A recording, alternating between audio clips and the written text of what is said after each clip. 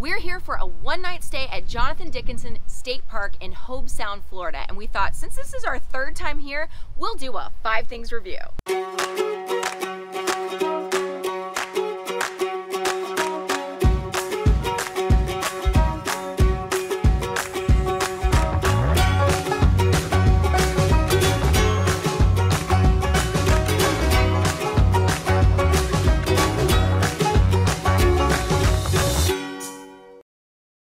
I'm Rachel. And I'm Joe. And we're two crazy campers. After losing a combined weight of more than 200 pounds, we realized we had so much more energy for activities. Come along with us as we explore the great outdoors. And join us on a brand new adventure. So we are here at one of our favorite state parks here in Florida. This is Dickinson State Park. But it's not one of our favorites because it's got lush foliage and like things hanging over you and like wonderful rivers that you can go swimming in the middle of January. It's close. It's close. It's very close. It's about an hour and 15 minutes away from our house, located in Hobe Sound, Florida, right off of the Intercoastal Waterway, and the ocean's very close as well. And it's just a nice place for us to get away real quickly for the night. Yeah, I mean, we're here right now for just an overnight stay, and sometimes you just need that. Yeah. So here's the thing. We're going to do our 5 things review of this campground. This is actually the 3rd time that we've stayed here at Dickinson State Park, but it is the first time that we have stayed in Eleanor, our 2019 Grand Design Imagine 2600 RB. We have been in our pop-up camper here. Yeah, so let's get into our 5 things. So if you're new to like our channel, we review all campgrounds based on 5 things. We're gonna talk about hospitality, amenities, the campsites themselves, stuff to do, and finally, would we recommend it? So let's talk about number 1, hospitality. Now, hospitality kind of encompasses a lot of different things. Number 1, how friendly are the fellow campers here? Like, you know, are they really friendly? Are they keep to themselves? Are there a lot of kids? That kind of stuff. But more so, we're focusing on the people who work here, the rangers, the people at the front guard gate, as well as the campground host. And I have to say, we have mixed feelings on this one. Yeah, depending on when we've come and the time of year and who's working at the guard gate, I mean, that does a lot. I mean, for instance, when we came in yesterday, they let us in early. Yep. But in the past, they've been like, it's 2:55, you can't check in until 3 o'clock, so like go park someplace because you are absolutely not giving in. And it's the same thing with like giving us information. Sometimes you get pamphlets and maps, and there's lots to do here, as we'll talk about later. But like yesterday, no map, no nothing. Here's where, you know, you're gonna be parking. It was just like, here's your tag and good luck finding it. Yeah, as a matter of fact, this is our 3rd trip here, and like I said, the first 2 times we were here in the pop-up camper, I don't remember them giving us maps, but we were here in the height of the pandemic. It was like August, and there were several things closed, like, for example, the watering hole. Well, a lot of that stuff is reopened, and when we came in, she did say to us, like, have you been here before? We said yes, and they're like, okay, here's your pass, go on in.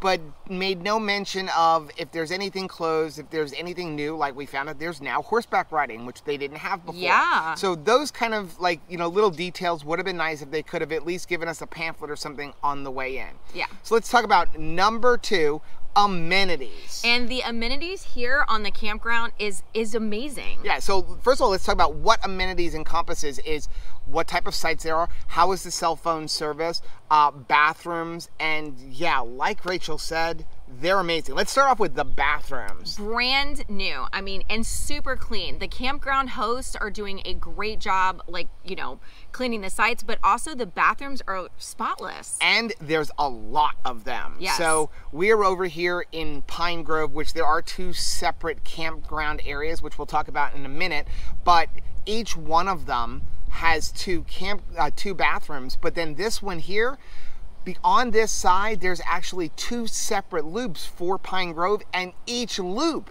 has 2 bathrooms. In addition to that, there are bathrooms up by the pavilions. There's bathrooms down by the watering hole and the canoe rentals. There's bathrooms on the bike trails. And also, the bathrooms in the campgrounds all have laundry services. Yeah, it's like they knew I was coming. Yeah, it's been really nice that when we go to the state parks, almost every one of them have had laundry services. So what that means is we bring some quarters, make sure you bring the quarters, and we're able to wash all of our clothes on the second to last day or on the last day, and then we go home. We don't have any laundry to wash. It's very nice, especially for a weekend warrior. I don't want to spend like the rest of my week having to do laundry. And the nice thing is you don't have to go home and beat up your washing machine with your comforters and your sheets and stuff. You can beat up their washing machines with them. Now, another thing that Amenities addresses is cell phone service, and it's really good here. It really is. We have all three companies, for the major companies anyway, of T-Mobile, AT&T, and Verizon for internet service, so that depending on where we go, we can make sure we have internet for our YouTube channels. And all three of them have full bars, no problems downloading. I was able to upload a 6 gigabyte video last night. It took like 10 minutes, which is phenomenal over cell phone service. It really is. No problems at all. No matter what your carrier is, you're going to be able to stay communicated and get online as well. Yeah, I mean, this time we came with my mom, and she's out kayaking on the river, and she's texting me back and forth, letting me know like where she's at and that she's having a really great time. So number 3, the campsites themselves. And this part's a little bit long because we're going to show you all of the different campsites so you can pick where you want to go. But I want to address a couple things because there are 2 separate campgrounds here at Jonathan Dickinson State Park. And it's a very different experience. Very different experience. So the section that we're staying at right now is called the Pine Grove section. And you can see kind of looking around. It's like a beach. It's not very woody. Now, if you're used to staying in like your traditional RV parks, like Thousand Trails kind of things, this is going to be a luxury because there's a lot of room between you and your neighbors. If you're more used to going camping in the woods, you're very out in the open. And we're here in February. The current temperature is about 80 degrees, and I'm roasting. Yeah, I mean, it's pretty toasty, but I'm willing to trade off the heat. I can go in and get some air conditioner or go on a bike ride and get this ocean breeze because you do have a really lovely ocean breeze.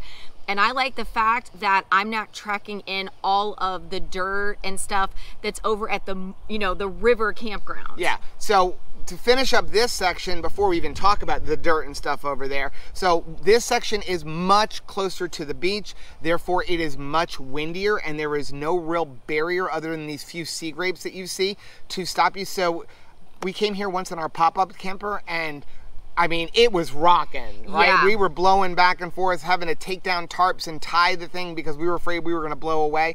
And even here where it's not a storm coming in, there's definitely a breeze. We weren't able to extend our awning.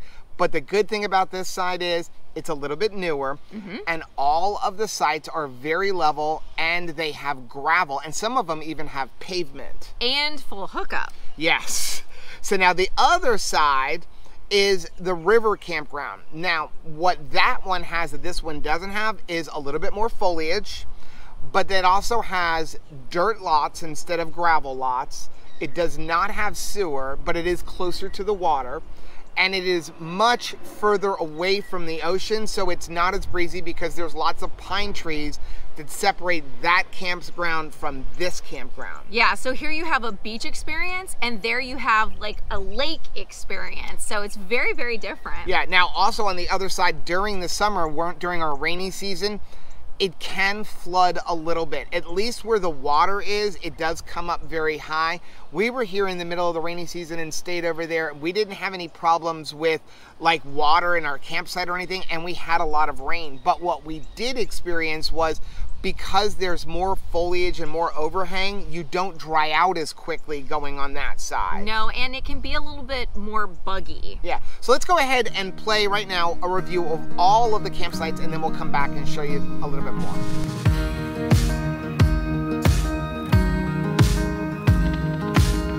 Forget your foregone conclusions.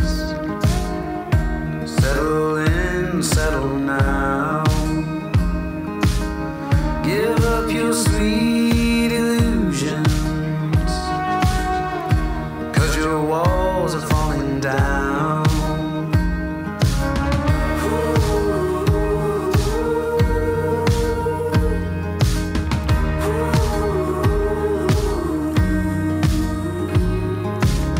Now you can't find the answers.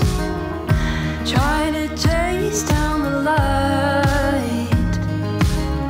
Feels like time's moving backwards.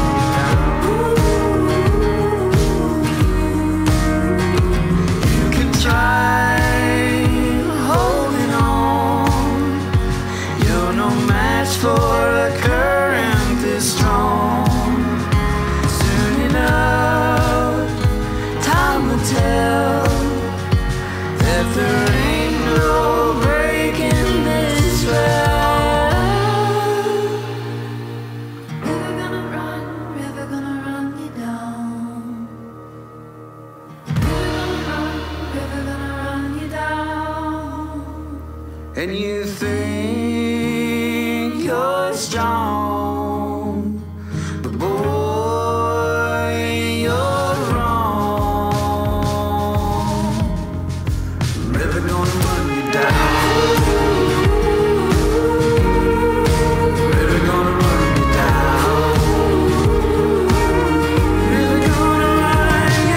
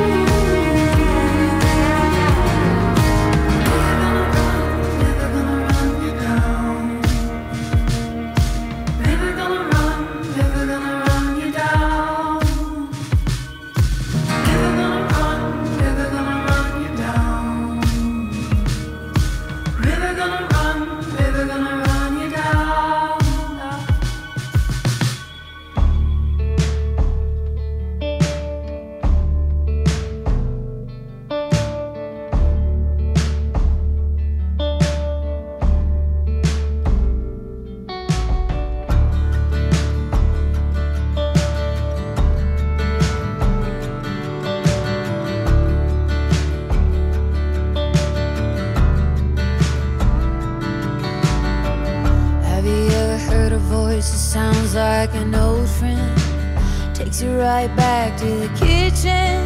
You can almost smell the cake that your grandma made on your birthday. Have you ever laid on your back under a poplar tree, thinking about all your memories, looking at the sky, wondering why this feels like home? Like a Tennessee river in the morning, takes your breath without a warning. Feels like home. Like smoke rising up from the mountains, all the beauty surrounds. Feels like home. Like Elvis and Dolly singing a melody that's bringing you home. 'Cause it feels like home. Feels like home. Feels like home.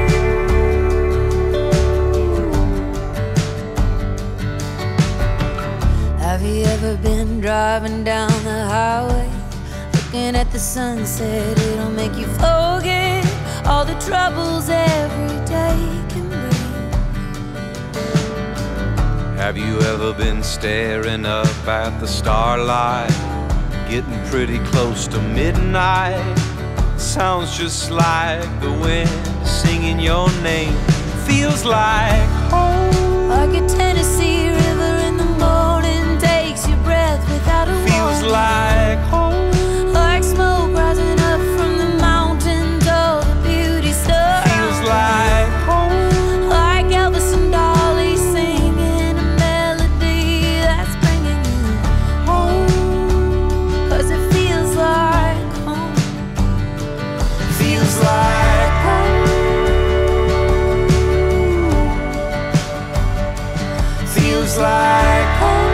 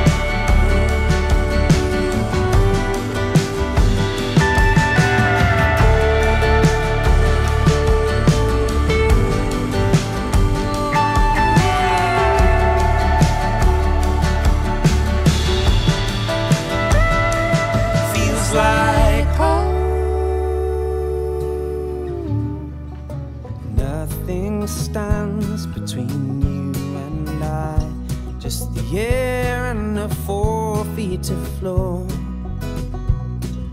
The nerves and the ones who say it'll never work for a girl like you, a guy like me.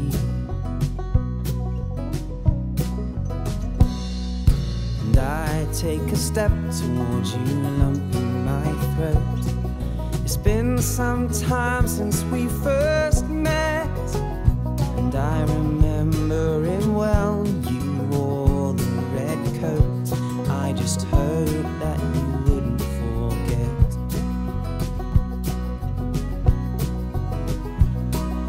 And I would give it all up for you, the things I love, for your hand too, and all that I am willing to share for the love of a woman who cares. Now we stand shoulder to shoulder, and I place a hand on the bar. You bought me a drink, I hope you didn't think me cheap, 'cause even then I knew we'd go far.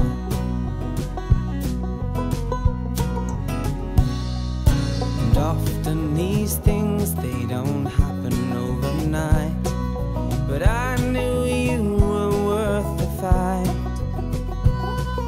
And I will admit I could have been quicker to say it, but I'm not used to love with love.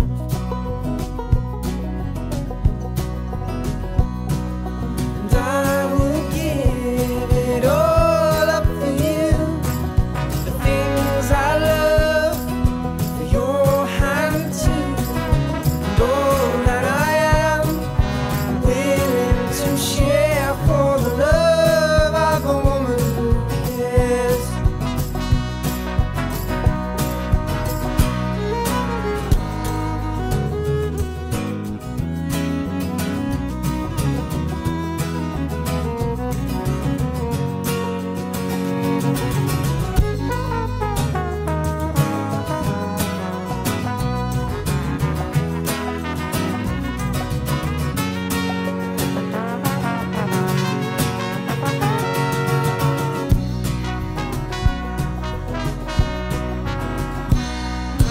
Look at us now, I don't think we've done bad.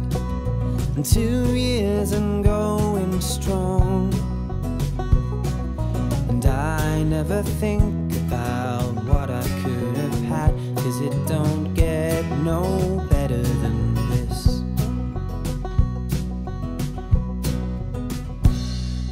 And I never thought I'd meet a girl at 30,000 feet. It didn't seem that likely to me. And life can often surprise you, it's just something to get used to. I'm happy it surprised me with you.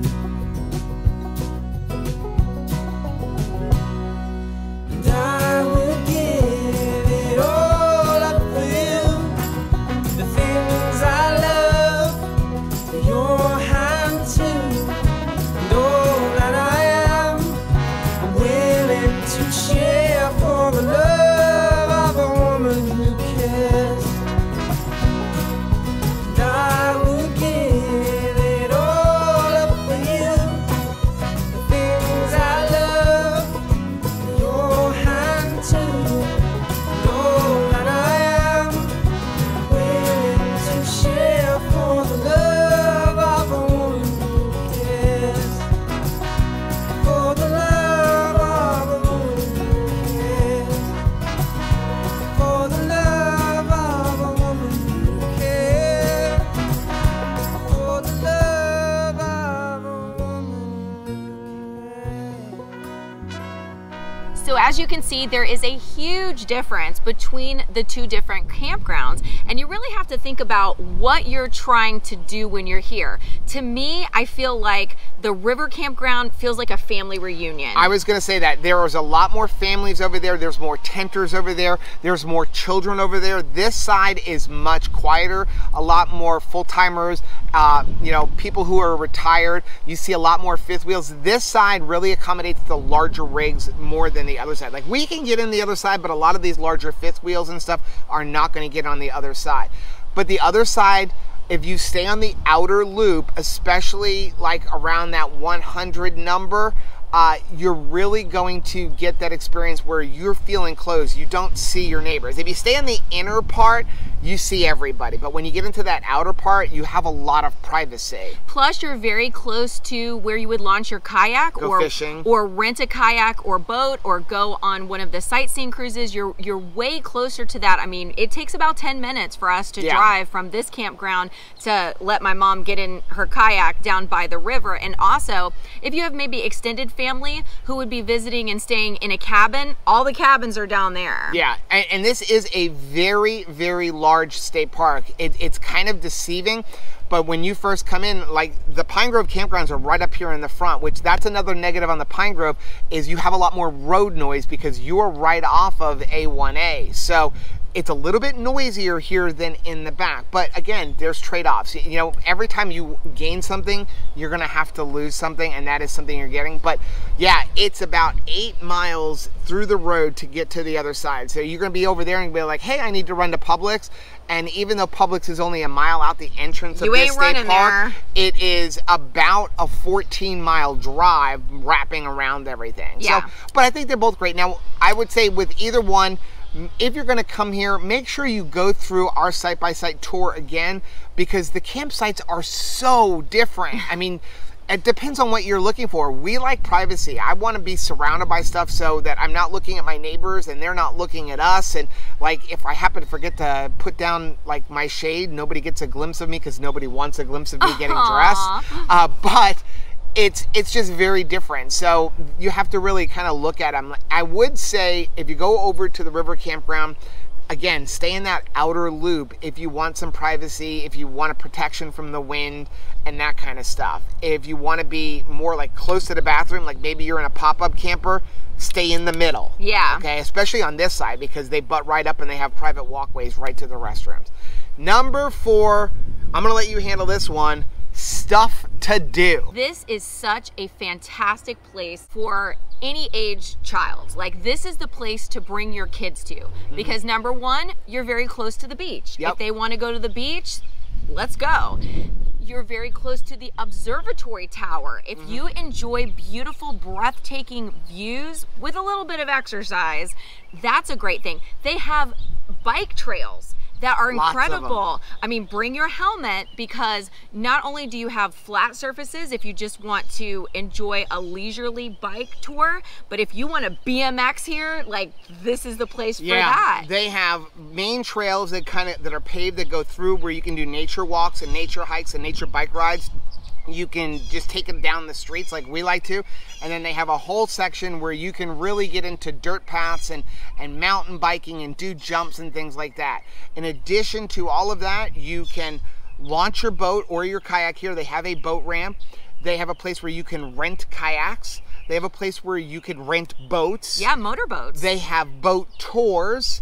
There are pavilions so that you can have parties. You can get food here. You have a whole like little diner section. There are playgrounds in all of the campsites. I mean, just nature walks, nature hikes. Horseback riding. So many things to do. I really think that this state park has more to do for the family than any other state park that we have been at. Just a wide variety of things. So you're definitely going to enjoy yourself here. Well, and then at night when you're ready to wind down, you want to watch a movie or you're going to go ahead and let the kids have their electronic devices, they'll actually be able to use them because the cell service is great and you're in great proximity to shops and such. So if you need something, you're not so remote that you can't run to the grocery store. Yeah. So finally, number 5, would we recommend it? And for me, I'm going to say it depends on what your definition of camping is. Okay. So I grew up in New York. I grew up on Long Island, but then every weekend we went upstate into the Catskill Mountains. So for me, camping is being in the woods. You're not going to get that here. This is more of like out on the beach. Now, if you're an RVer that is used to staying in tight RV parks where you can't extend your awning because you're going to be on a neighbor, you're going to love this place. Well, I'm going to have to say, pack your bags. Like, there is no doubt for me, this is the place to be because it has a little bit of everything. That's true. The only downside would be people are going to be able to reach you. If you want that camping experience where it's almost like a cruise and nobody can get their call through to you because you want to be like off the grid, this isn't the place, because self-service, internet, everything is lovely here. I gotta think, I wanna add something to number 5 that we can start doing from this video forward. You're gonna give me a positive and a negative on this state park / campground. So give me your positive. My positive would be this Pine Trails side. I'm somebody, especially as a weekend warrior, I don't want to have to deep clean my trailer every single time. We just go for a night or two. And the fact that we have this side, I can enjoy all of the river activities and horseback riding, but it's such nice rock sites that keeps my rig clean. Okay, for me, the positive for us anyway, it may not apply to you, and that is how close it is to our house. So the only reason we're even here this weekend is because we had plans to go further up into the Yeehaw Junction area, and they fell through, and we're like, what are we going to do?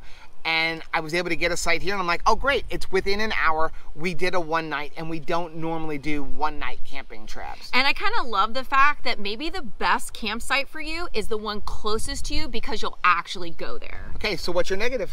Things are far apart here. So you want to go horseback riding and you're staying in the Pine Trails area, like you better put your walking shoes on or take a ride in your car, because they're not in close proximity. And it's the same thing. If you're staying at the river campground and you want to go up to the observatory, it's going to be a hefty bike ride.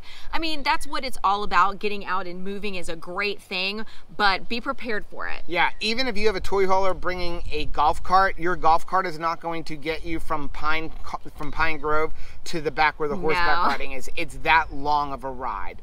Okay, so for me, my negative is going to be how out in the open you are. And really, that's going to apply to both campgrounds. Yeah. So there's 4 or 5 sites over on the riverside where you have a lot of foliage kind of over the top of you, but for the most part, they're like this. Not so bad in February, but come the summer when it's 95 degrees outside. Full exposure. And I can remember setting up our pop-up camper and having changed my clothes 3 times from the time we set up to the time I went to bed, because I would just be sopping sweat because you are way out in full exposure. So make sure you've got a good hat, some long sleeve shirts and stuff, and just make sure you're protecting yourself from the sun. Well, that is going to be our review of Jonathan Dickinson State Park. Now, let us know down in the comment section if you've ever been here. Also, let us know any other state parks that are here in Florida that you really enjoy. Now, please do us a favor, hit that like button down below. It really helps us build the channel. And don't forget to hit the little bell button, and that way every single time we upload a new video, you'll be alerted to it. Until next time, Happy camping!